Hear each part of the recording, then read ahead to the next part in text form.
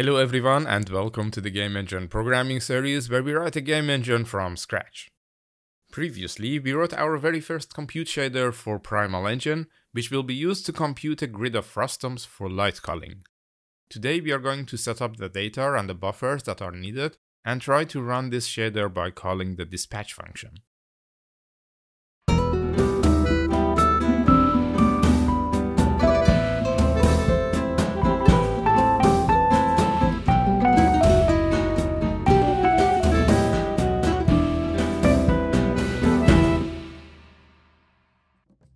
Before we start, I'd like to thank all my Patreon supporters who are always encouraging me to continue working on this series.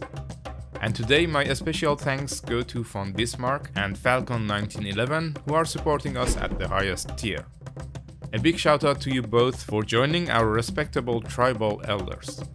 Thank you so much for your support.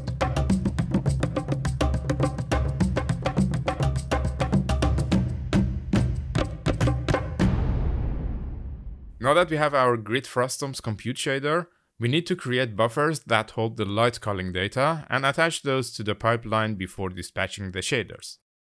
Therefore, I'll add a new submodule to the low-level renderer for light culling using a new namespace. Because we are removing lights that are not affecting any object, we are delighting our scene. Hence the namespace delight.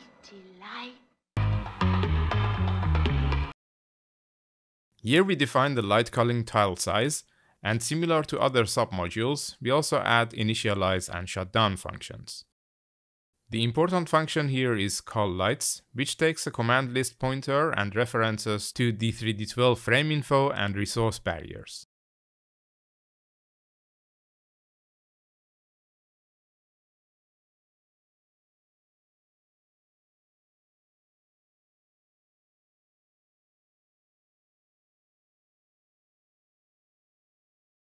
We have to forward declare the 3d12 frame info, and then we can implement these functions in the 3d12 lightculling.cpp file.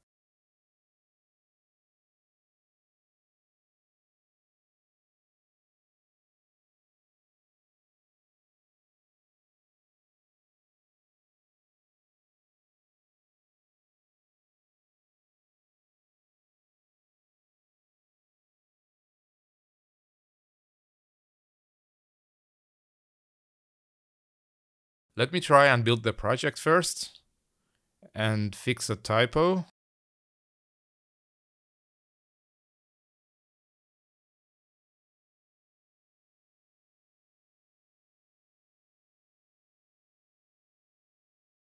Okay, for initialization we need to call two functions that create root signatures and pipeline state objects for grid frustums compute shader as well as the light culling shader, which we'll write in the next episode. First, let me add all header files that I think we'll need.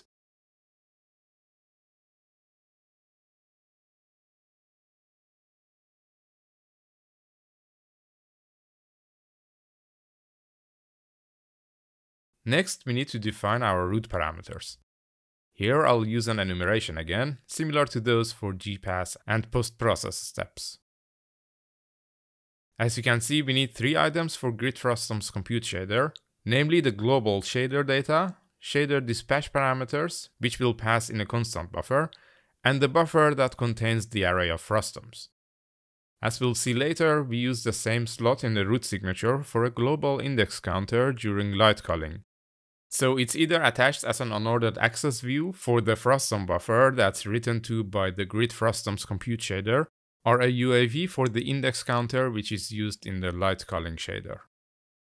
We can use the same root signature for both grid frustums and light culling compute shaders, so we need just one pointer. However, we do need two different pipeline state objects. I'll add the pipeline state object pointer for the grid frustums first. So the initialization will succeed if we manage to create the root signature, the pipeline state object, and we initialize the light module.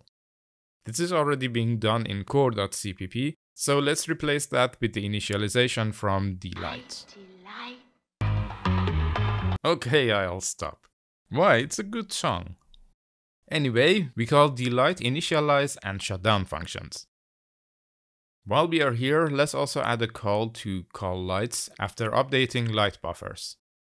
This is why I like this renderer, by the way. If you want to add something, you just call a function. Okay, let's go back and write our functions. In create root signatures, we check that our pointer is not initialized yet, and then we use the root parameter helper structure to define an array of root parameters.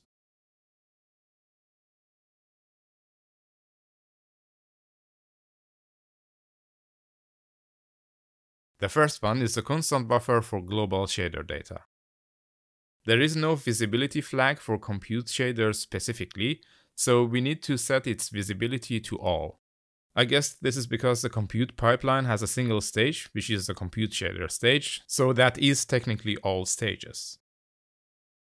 The next constant buffer is the one that contains the shader parameters, and we have the frustum output buffer, which is attached as an unordered access view. We need to be careful with register numbers. They must correspond to the ones in the shader code. Now we can use these parameters and create a root signature, again using our helper structure. Then we give it a debug name and return the pointer. We have to create the pipeline state object next. Here we need a stream of pipeline state subobjects, which in this case is just two items, the root signature and the compute shader.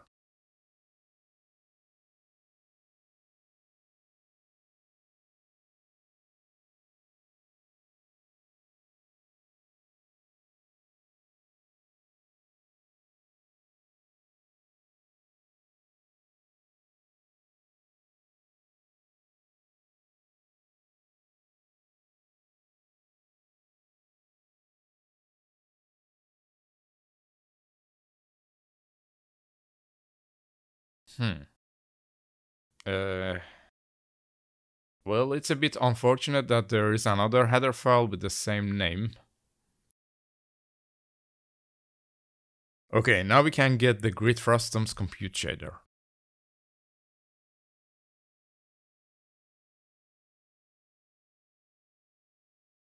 We call create pipeline state helper function with this stream to create a PSO, give it a name and return it. That is all that we need to initialize this submodule. In order to shut it down, we call shutdown for lights and defer release the root signature and the PSO.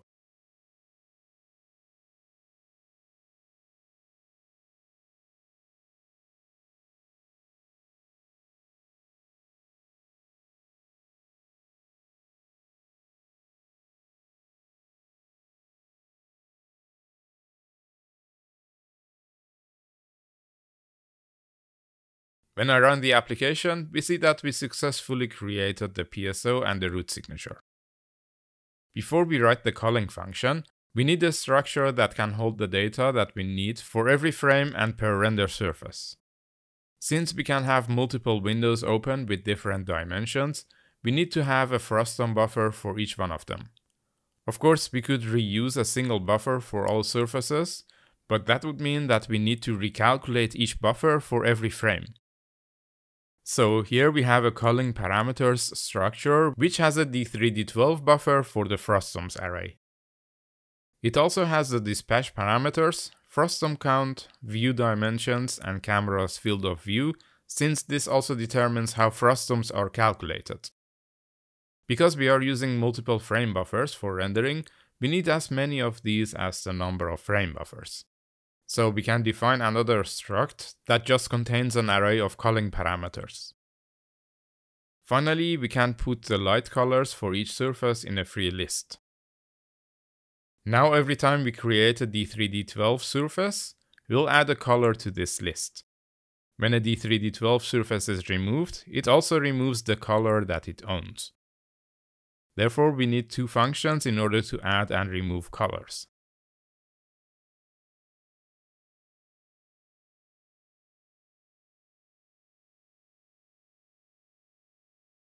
And they are both really simple functions.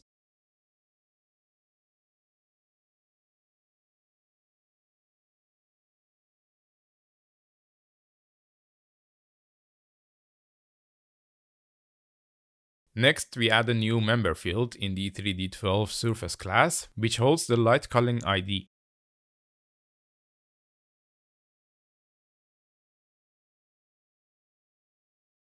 As noted here, we must not forget to update all functions that copy and move the data.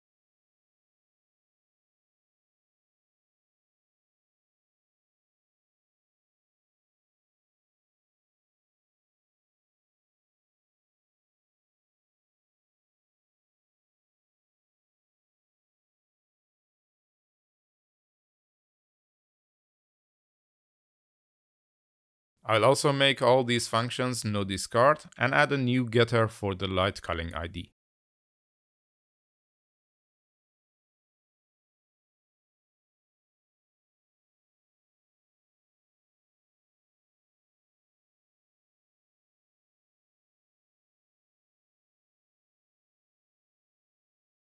Now every time we create a swap chain, we add a color, and when we remove a surface, we remove the color using the light culling ID.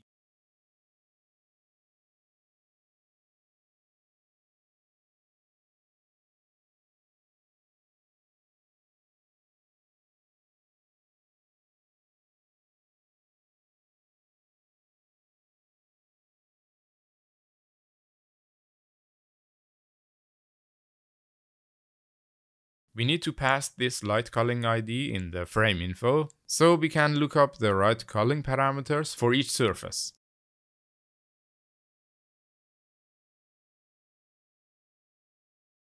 I guess I'll also initialize all these fields.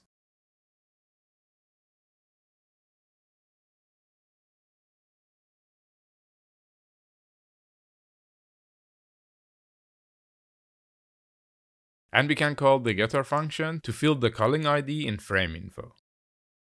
I'm also going to use the viewport width and height, which are already floating point values.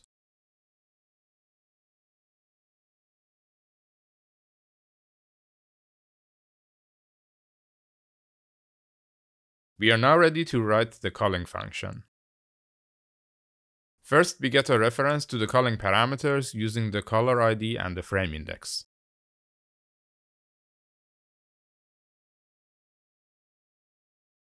If the surface width, height, or the camera's field of view are different from what we have in the culling parameters, that means that we need to resize our buffers if necessary and recalculate the grid frustums.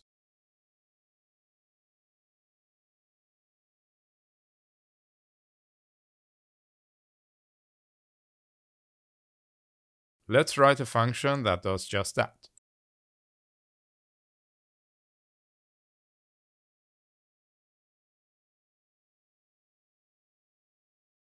Because we don't call these functions every frame, it's better to tell the compiler not to inline it, so that we get better instruction cache coherency. The compiler might not have done it anyway, but now we can make sure that it doesn't. Further, this function takes the same parameters as before, with the addition of the culling parameters. Here we update the fields for this color, so they will be the same next time unless something had changed.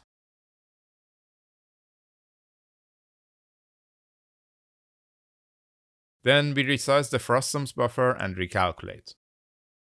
Let's add two new functions for this.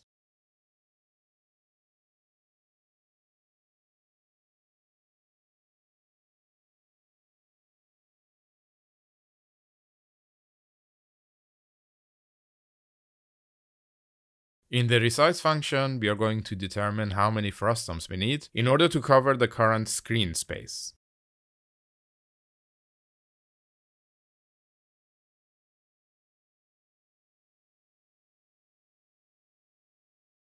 To do this, we need to round up the screen dimensions to a multiple of tile size and then divide it by the tile size. This will give us the number of frustum rows and columns.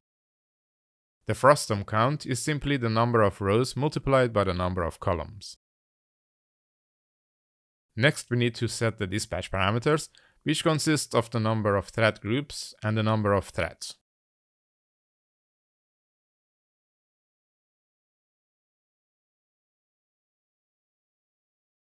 The number of threads is the same as the number of rows and columns, so that we have one thread that will calculate one frustum. We need to divide the threads in thread groups and dispatch enough thread groups to cover the screen. We can compute the number of thread groups by rounding up the number of threads by the tile size and divide by tile size again. This is how many thread groups we should dispatch. Note that we don't use the number of thread groups in the grid frustums compute shader, but we need it in the C++ side when we dispatch the shaders, as we'll see later in this video. Now that we calculated the dispatch parameters, we can resize the buffers. I'll write yet another function for this. Here we calculate the buffer size that is needed to hold this many frustums, and if the needed size is bigger than the current buffer size, we create a new buffer.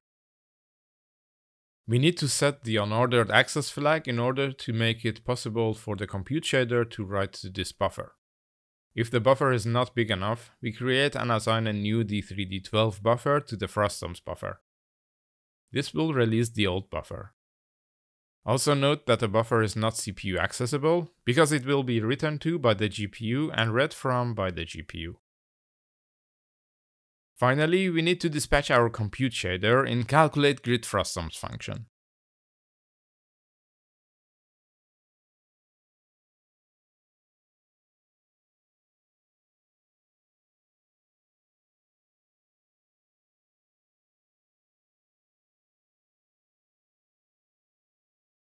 First, we allocate a chunk from the global constant buffer and copy the dispatch parameters.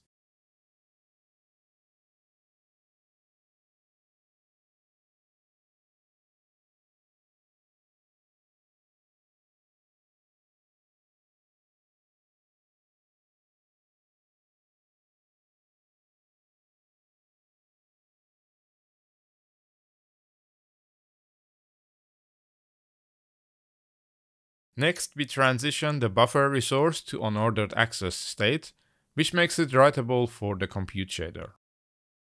Since we are going to run the shader next, we need to apply this barrier right here.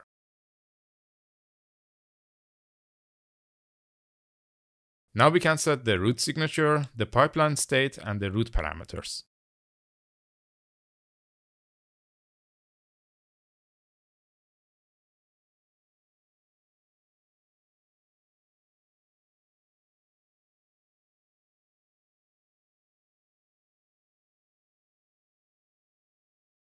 We can get the GPU virtual address of global shader data from D3D12 info.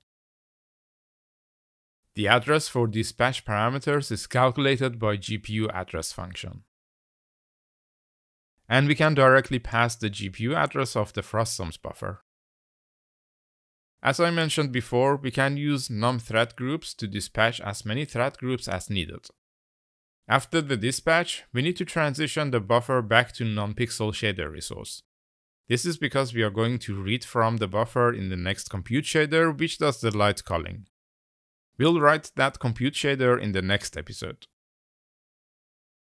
Now we should be able to run our grid frustums calculation, at least in theory.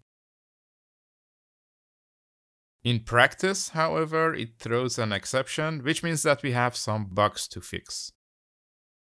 You might already know what's causing this, and in that case, feel free to go ahead and run the application. As an exercise, you could also try to visualize the frustum plane normals in the post-processing step to check if the values make sense. If you don't feel like doing that all by yourself, don't worry, that's exactly what I'm going to show you in the next video. As always, thank you for joining me, and I'll see you next time. Thanks for watching. If you like this video, please feel free to like and subscribe. If you join me on Patreon, you'll get access to the code on GitHub, so you don't have to type everything over from the video. Plus, there are also other nice goodies and rewards exclusive to my Patreon supporters. Please use the link in the video description to check them out. I hope to see you next time. Until then, take care and happy game engineering.